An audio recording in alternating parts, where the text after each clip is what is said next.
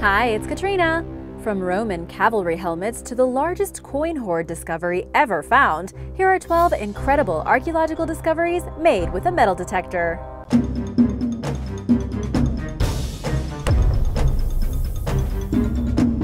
Number 12. Crosby Garrett helmet. In 2010, an Irish detectorist made an incredibly rare find when he was exploring the fields near Crosby Garrett in the county of Cumbria in England. The anonymous searcher had been looking at the fields for the previous 2 years, but had only found Roman coins and other small artifacts up until that point. That's not too bad either. That all changed when one lucky day he unearthed a Roman cavalry helmet, thought to be from the late 2nd or early 3rd century AD. Further research in the area found that the site had been a Roman settlement, and evidence of earthworks and a Roman road were found thanks to his discovery. The helmet was found in 67 different pieces that were put back together before going up for auction in October 2010. The initial estimate was immediately exceeded, and in the end it sold to an anonymous bidder for $3.7 million. Just think about it, this could be you. Number 11. Iron Age gold necklaces. In 2009, David Booth was using his metal detector in a field for the first time, having only just gotten it to try out his new hobby, and he tested it on knives in his kitchen. But 9 paces from where he parked his car, he made one of the most famous finds in Scottish history. He was shocked as he scraped away the soil where his detector had indicated to reveal 4 gold necklaces known as torques. They were dated to 300 BC and were such an important find that historians have re-examined the ways they look at human society from the time. The intricate designs are in some areas as wide as a finger and were valued at more than £1 million, about $1.3 million. Unfortunately for Booth, the law in Scotland states that treasure hoards belong to the Crown, rather than the finder or the landowner, so after his moment of fame for his discovery, the necklaces were passed on to a national museum for further study and to be put on display. Number 10. Viking board game. Mick Bott, a 73-year-old retired miner and metal detectorist, recently unearthed a Viking board game dating back to 872 AD, roughly 1,150 years ago, in Torksey, Lincolnshire, England. The complete set, consisting of 37 pieces, was used in a chess-like game called Hnefatafl, probably not how you say that, but it was popular among soldiers due to its strategic nature. Bott discovered the game at a site next to the River Trent, where he spent roughly decades searching for artifacts, making his first discoveries as far back as 1982. The artifact, among other finds by Bott and 2 fellow metal detectorists, included coins, strap ends, and brooches, all dating to the 9th century, and serves as evidence to archaeologists that Vikings camped through the winter at River Trent in the year 872. Several thousand people reportedly stayed at the site, where they played Hnefatafl to pass the time. Researchers hadn't taken Bott's find seriously at first, but when he presented them with the board game, he finally got their attention. The discovery may constitute the oldest complete set of pieces found at one site, according to artifact consultant Nigel Mills. Of the game pieces, Mills said, no one really appreciated them, but they actually are a very important part of our history.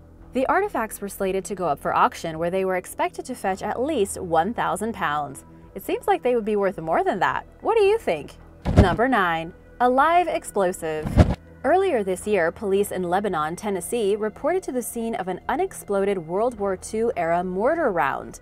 The find was made by 13-year-old Blake Davis, who was out exploring with a metal detector along with his 11-year-old brother when he made the disturbing discovery behind Hartman Plantation. They immediately told their mother, who summoned the authorities, and the Tennessee Highway Patrol's bomb squad reported to the scene, along with staff members from Fort Campbell. David said, "I saw it and thought it was a piece of metal, but then after looking at it closely, I realized it's an explosion." Smart kid. The bomb squad declared that the weapon was both live and too unstable to be moved, leaving the team with no choice but to perform a controlled detonation at the scene, which many local residents overheard, and they also called the police. That would be pretty scary. They probably should have warned the neighbors. Authorities searched the area carefully for more live explosives before declaring it safe. During World War II, the U.S. military used the area as a training ground, explaining why the mortar was left behind. But this just goes to show you just never know what you might find with a metal detector. Does this make you kind of want to explore with a detector outside? Let me know if you would get one in the comments below. And be sure to subscribe and hit the notification bell if you haven't already. We have lots more videos coming up. Number 8. Dentures. This one is a bit weird. In March 2019, in a field in Buckinghamshire, southern England, a metal detectorist and bricklayer named Peter Cross found a 200-year-old set of top dentures. The fascinating discovery was announced late last year. Made from gold and possibly hippopotamus or walrus ivory, the teeth were fashioned to be as lifelike as possible. When I first pulled them up out of the ground, I thought they were sheep's teeth, Cross said in a statement. They would have belonged to a very wealthy person, he said, adding that they date back between 1800 and 1850 and would have cost a fortune at the time. A dentist friend said that the owner would have paid between 200 to 300 pounds in the 1800s, and that would have bought half the houses in the Buckinghamshire village of Brill back then, a very affluent village. What do you prefer, half of the town's houses or a set of gold teeth? Let me know in the comments below. The false teeth are missing their bottom half, even after Cross revisited the site multiple times and looked for it. This portion of the dentures would have no metal in it, according to Cross, making them impossible to find with a metal detector and thus complicating the search.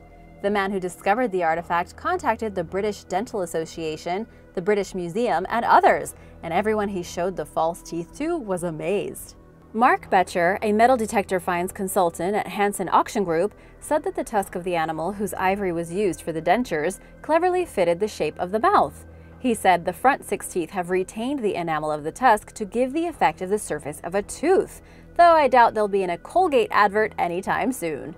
The false teeth were slated to go up for auction, with plans for the property owner to collect half of the profits, and for Cross and Diana Wilde, a fellow metal detectorist who was with him when the dentures were found, to each receive 25%. Proceeds were expected to range between £3,000 and £7,000. Number 7. Lost medieval coin. In August 2019, a metal detectorist rediscovered a lost Scottish medieval coin at an undisclosed site in Norfolk, England. Dating back sometime between 1280 and 1286, the coin features the head of Alexander III of Scotland. Coin expert Dr. Adrian Marsden of the Norfolk Historic Environment Service explained in a BBC interview that someone religious likely wore it as a brooch or a pendant, and that it had traveled some way before ending up where it was found. The side of the coin bearing the cross rather than the head was intended for display. Dr. Marsden further explained, adding that there are also settings for gems, which are no longer there, which represent the 5 wounds of Christ, so it is symbolic and adds to the religious dimension.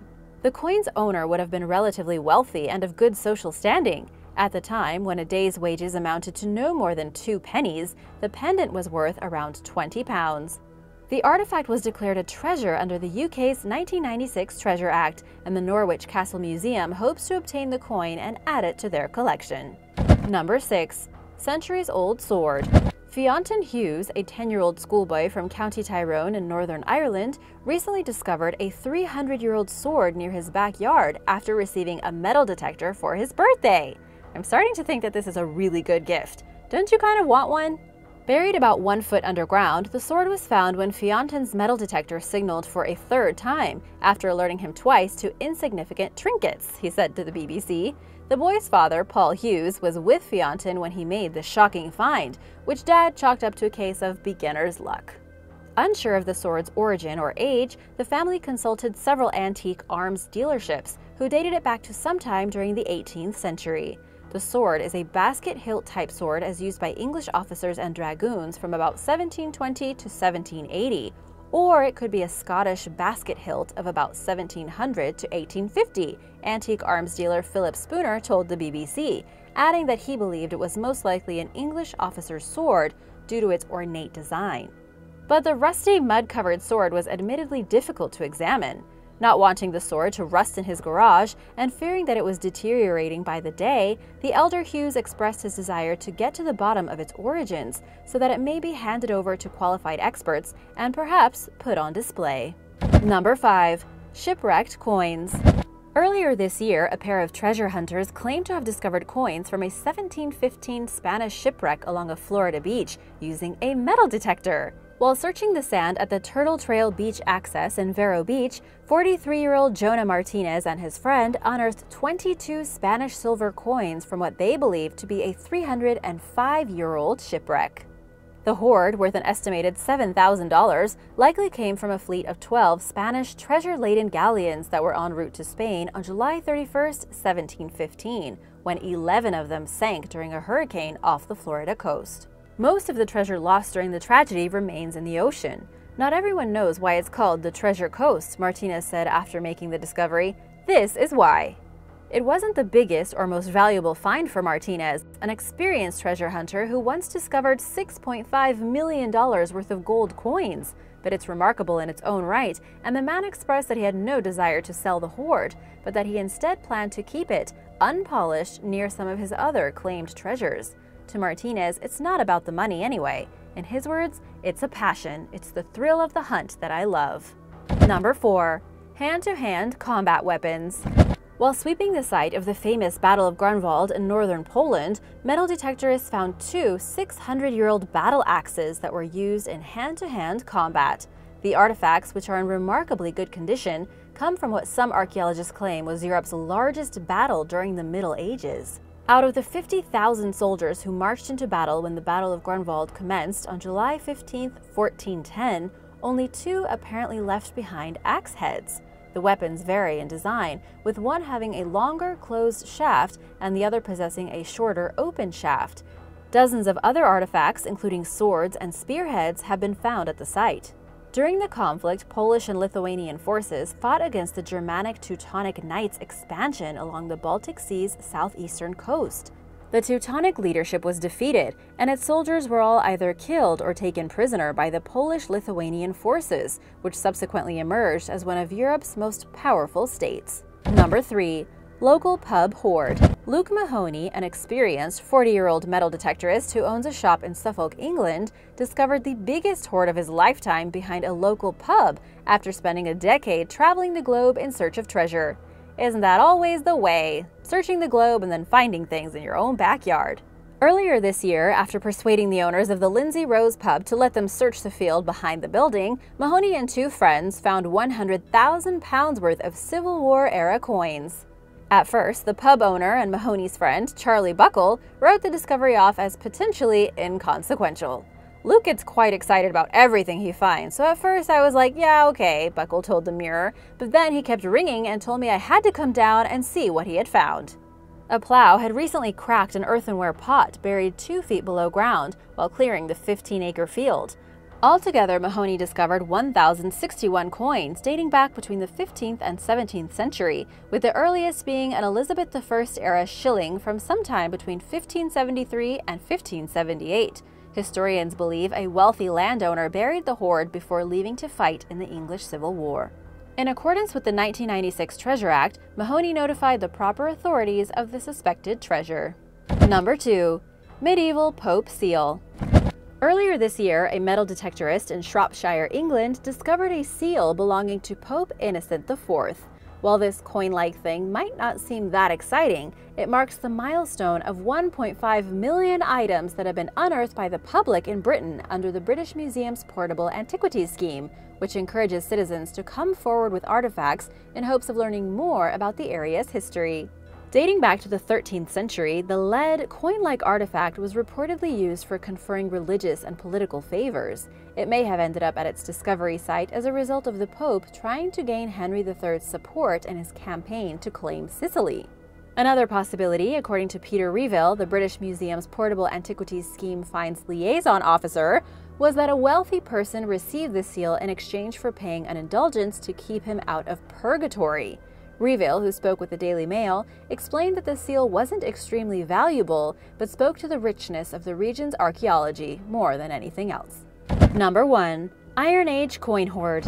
In 2012, a hoard containing nearly 70,000 coins set the new Guinness World Record for the largest discovery of its type in the British Isles. Discovered in January 2012 by metal detectorists Reg Mead and Richard Miles in Jersey, the largest of the Channel Islands, the 69,347 coin collection is worth an estimated $13 million. The find defeats the previous record set over 40 years ago in 1978, with the discovery of 54,951 Iron Age coins in Wiltshire, England. Some of the coins in the more recently discovered hoard date back to 50 BC. Made of silver and gold, they were found beneath a hedge in a mound of clay 3 feet underground. Some of the coins have an image of a horse on one side and on the other side a depiction of Apollo. It's believed the trove was hidden on the island by the Coriosolite tribe from Brittany and France to hide it from approaching Roman legions. Although Meade and Miles were entitled to a reward for their remarkable find, the coins are considered treasure under the 1996 Treasure Act, making them official property of the Queen. However, since the pair were responsible for finding them, the detectorists were in line for a significant prize and will go down in history books for their find.